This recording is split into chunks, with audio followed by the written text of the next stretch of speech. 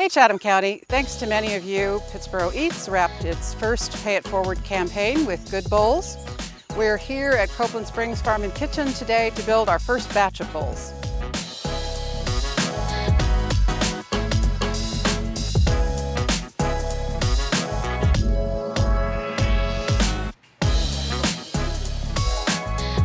Chef Kristen Bullpit has picked fresh zucchini, tomatoes, and peppers from her farm here at the plant in Pittsboro. We're going to add to that some black beans and brown rice and top it off with a delicious cashew jalapeno sauce.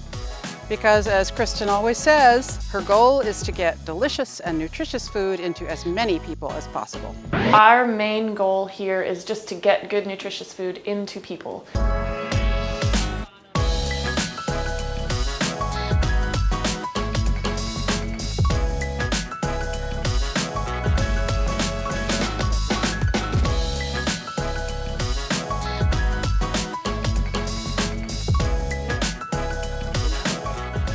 When we finish building our bowls today, we'll deliver them to our partner communities and schools of Chatham over in Siler City, and they'll distribute them to local families in need.